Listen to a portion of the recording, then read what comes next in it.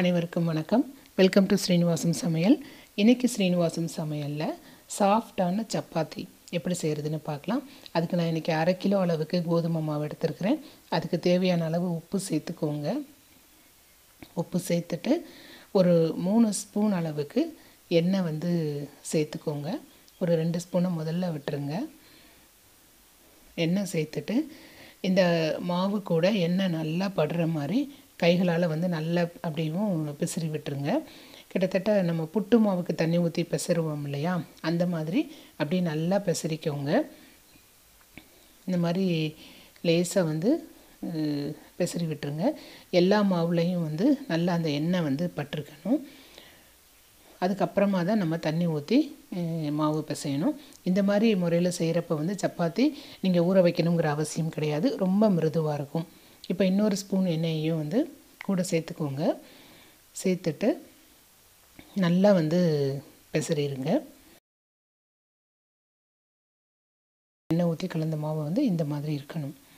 இப்போது இதுக்கப்புறம் நம்ம கொஞ்சம் கொஞ்சமாக தண்ணி சேர்த்து சப்பாத்தி மாவு பிசைஞ்சுக்கிடணும். கிட்டத்தட்ட 1/2 கிலோ மாவுக்கு 200 ml தண்ணி வரைக்கும் தேவைப்படும். இந்த தண்ணியை நீங்கள் மொத்தமாக ஒரு 1/2 டம்ளர் ஊற்றி பிசைஞ்சிடணும். திருப்பி கொஞ்சம் ஊற்றி பிசையணும். கொஞ்சம் கொஞ்சமாக ஊற்றி பிசையக்கூடாது, மொத்தமாக ஊற்றி அப்படி பிசைஞ்சிக்கணும். அப்படி பிசைகிறப்ப சப்பாத்தி ரொம்ப மிருதுவாக இருக்கும். எங்களுடைய உறவினர் ஒருத்தங்க எங்கள் வீட்டுக்கு வந்திருந்தாங்க.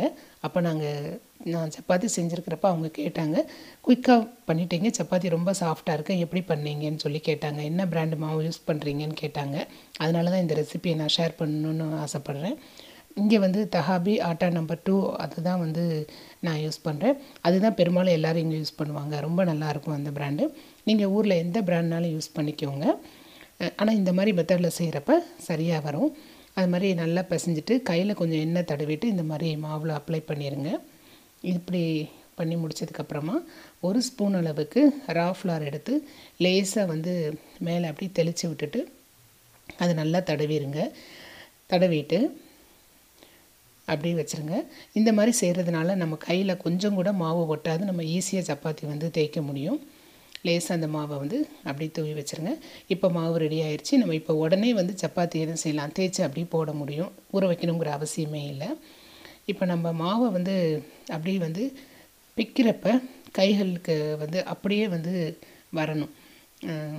பாருங்கள் எந்த அளவுக்கு சாஃப்டாக இருக்குன்னு. இது சரியான பதம்.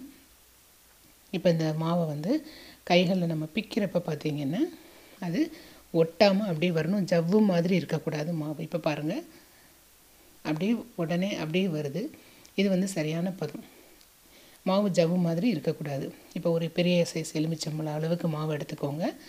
இந்த மாதிரி ரா ஃப்ளார் கொஞ்சம் போட்டுக்கோங்க. சப்பாத்தி பலகையில் போட்டுட்டு இந்த மாதிரி நல்லா தேய்க்க ஆரம்பிச்சிருங்க. உங்களுக்கு எந்த சைஸ்க்கு சப்பாத்தி வேணுமோ அந்த அளவுக்கு மாவு பெருசாக எடுத்துக்கோங்க.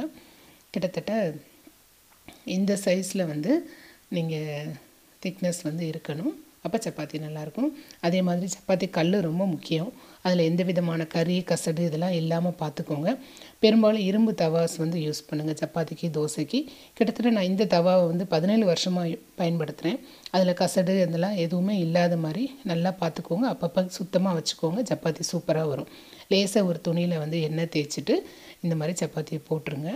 ஒரு பக்கத்தில் லேசாக பபிள்ஸ் வந்த உடனேயும் மறு சைடு திருப்பி போட்டுக்கோங்க. அடிக்கடி திருப்பி திருப்பி போட்டு எடுக்கக்கூடாது. ஒரு ரொம்ப நேரம் அது மாதிரி தவாலையும் இருக்கக்கூடாது சப்பாத்தி. அந்த மாதிரிலாம் இருக்குன்னா கொஞ்சம் ஹார்டாயிரும். இப்போ பாருங்கள் ஒரு சைடு லேசாக பபிள்ஸ் வந்துருச்சு. இப்போ நான் இன்னொரு சைடு அப்படி திருப்பி போடுறேன். இப்போ லேசாக இந்த சைடும் நல்லா வெந்ததுக்கப்புறமா தேவைன்னா ஒரு சைடும் ஒரு தடவை திருப்பி போட்டுட்டு அப்புறமா நம்ம உடனே எடுத்துடணும். இந்த மாதிரி முறையில் நீங்கள் சப்பாத்தி செய்கிறப்ப சப்பாத்தி ரொம்ப மிருதுவாக இருக்கும், ரொம்ப சாஃப்டாக இருக்கும். அதே மாதிரி எவ்வளோ நேரம் ஆனாலும் அப்படியே மிருதுத்தன்மை அப்படியே இருக்கும். அங்கங்கே நீங்கள் அமுக்கி விட்டுருங்க. நல்லா சப்பாத்தி எல்லா இடத்துலையும் ஒரே அளவில் வெந்துடும். இப்போ சப்பாத்தி ஃப்ளஃபியாக இருந்தால் தான் சாஃப்டாக இருக்கணும் அப்படிங்கிறது கிடையாது. ஃப்ளஃபியாக இல்லாமல் இருந்தாலே சாஃப்டாக சப்பாத்தி செய்ய முடியும். இப்போ பாருங்கள், அதாவது சப்பாத்தி பிக்கிறப்ப ஈஸியாக வரணும். அப்போ தான் ரொம்ப டேஸ்ட்டாக இருக்கும். இப்போ சப்பாத்தி ரெடி ஆயிடுச்சு. சூப்பராக தயாராகிடுச்சு நம்மளுடைய மிருதுவான சப்பாத்தி. இந்த சப்பாத்திக்கு வந்து நான் மஷ்ரூம் மசாலா வெஜிடபிள் கிரேவி இது எல்லாமே நம்மளுடைய சேனலில் நான் அப்லோட் பண்ணியிருக்கேன். அதில் நீங்கள் ஏதாவது ஒரு ரெசிபியை வந்து ட்ரை பண்ணுங்கள். கண்டிப்பாக வந்து இந்த ரெசிபியை உங்கள் நண்பர்களோட ஷேர் பண்ணிக்கோங்க. மறக்காமல் ஸ்ரீனிவாசம் சமையலுக்கு சப்ஸ்கிரைப் பண்ணுங்கள். தினம்தோறும் திருமண விருந்து உங்கள் ஸ்ரீனிவாசம் சமையலில். தேங்க்யூ.